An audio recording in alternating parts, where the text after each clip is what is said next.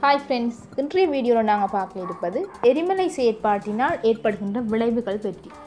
இந்த வீடியோ பார்க்குறதுக்கு முன்னாடி இந்த சேனலை நீங்கள் சப்ஸ்கிரைப் செய்து பக்கத்தில் இருக்க பெல் பட்டனையும் ப்ரெஸ் பண்ணிக்கொள்ளுங்க.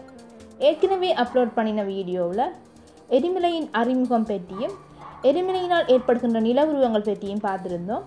அது தொடர்பான விடயங்களை டிஸ்கிரிப்ஷனில் லிங்கை கிளிக் பண்ணி பார்த்துக்கொள்ளுங்க. இந்த எரிமலை செயற்பாட்டினால் ஏற்படுகின்ற முதலாவது விளைவாக சூழல் வெப்பநிலையானது அதிகரித்து காணப்படும். அதனை பற்றி நாம் அவதானிக்கும் போது, ஒரு பிரதேசத்தில் எரிமலையானது வெடிக்கும் போது அந்த பிரதேசத்தில் எங்கும் வெப்பநிலையானது பரவி காணப்படும். இதன் காரணமாக வெப்பநிலையில் சடுதியான அதிகரிப்பினை காட்டி நிற்கும். இது தவிர ஒவ்வொரு வருடமும் எரிமலை வெடிப்பினால் 110 மில்லியன் தொன் கார்பன் டை ஆக்சைடு சூழலுக்கு வெளியேறுகின்றது. இதன் காரணமாக பச்சை வீட்டு வாயுக்களின் செறிவு அதிகரிப்பதனால் புவியில் வெப்பநிலையானது அதிகரித்து காணப்படுகின்றது. அடுத்த விளைவாக சூழல் மாசடைதலானது காணப்படுகின்றது. எரிமலையின் தொழிற்பாட்டு காரணமாக அதன் மூலம் வெளியேறுகின்ற பாறை துண்டுகள், சாம்பல்கள், வாயுக்கள் போன்றவற்றினால் சூழலானது மாசடைகின்றது. குறிப்பாக அவை வீசப்படுகின்ற சந்தர்ப்பத்தில் மனித குடியிருப்புகள் அல்லது வேறு இடங்களில் பரவி சென்று சூழலினை மாசடைய செய்கின்றது. அடுத்ததாக உயிரிழப்புகள் ஏற்படுவதை அவதானிக்கும் போது, ஒரு பிரதேசத்தில் எரிமலை வெடிப்பின் காரணமாக அதன் தீவிரத்தன்மை அதிகரிக்கும் பட்சத்தில் உயிரிழப்பானது ஏற்படுகின்றது. இந்த உயிரிழப்புகள் மனிதர்கள், கால்நடைகள் என பல்வேறுபட்ட நிகழ்வுகளில் நடைபெறும். 1783 தொடக்கம் 1885 ஆண்டு வரை லாவாக் எரிமலை வெடித்த பொழுது ஐஸ்லாந்தின் காவாசி மக்களினை காவு கொண்டதாக தரவுகள் கூறுகின்றது. மற்றும் கிறிஸ்துக்கு பின் 79ஆம் நூற்றாண்டில் வியூசியஸ் சிகரத்தில் தீவிர எரிமலை குமுறல் கிளம்பி ஹவானியம், பாம்பி என்னும் இரு பெரும் நகரம் மண்ணோடு அழிந்ததாக கூறப்படுகின்றது. அத்துடன் இந்த நகரங்களில் 20,000 பேர் இறந்ததாக கூறப்படுகின்றது. இந்த எரிமலை கக்குகையினால் ஏற்படுகின்ற இன்னொரு விளைவாக வெள்ளப்பெருக்கானது காணப்படுகின்றது.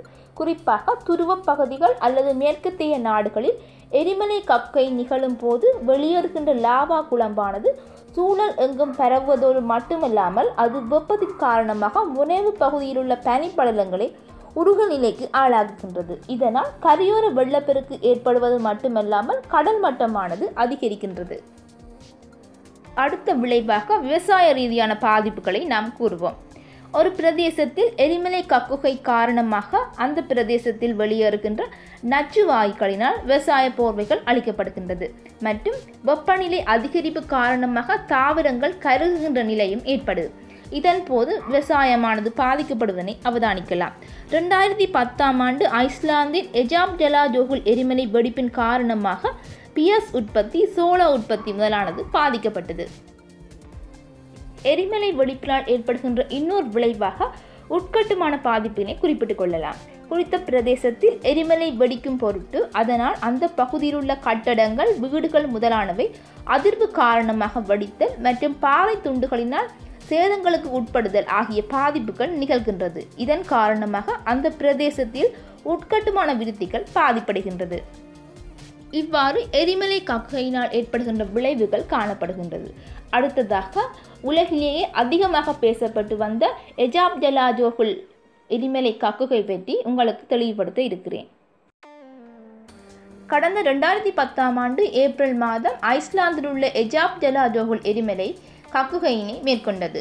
இது தொடர்ந்து 6 நாட்கள் நடைபெற்றது. இதன் காரணமாக ஐஸ்லாந்து, அயர்லாந்து, ஐக்கிய ராஜ்யம், நோர்வே, பிரான்ஸ், ஜெர்மனி உள்ளிட்ட 20 ஐரோப்பிய நாடுகள் பாதிக்கப்பட்டது.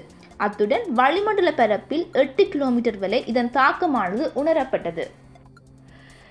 எஜாப்ஜலாஜோகுல் எரிமலையானது கடல் மட்டத்திலிருந்து 1666 மீட்டர் உயரத்தினை கொண்டதாக காணப்படுகின்றது.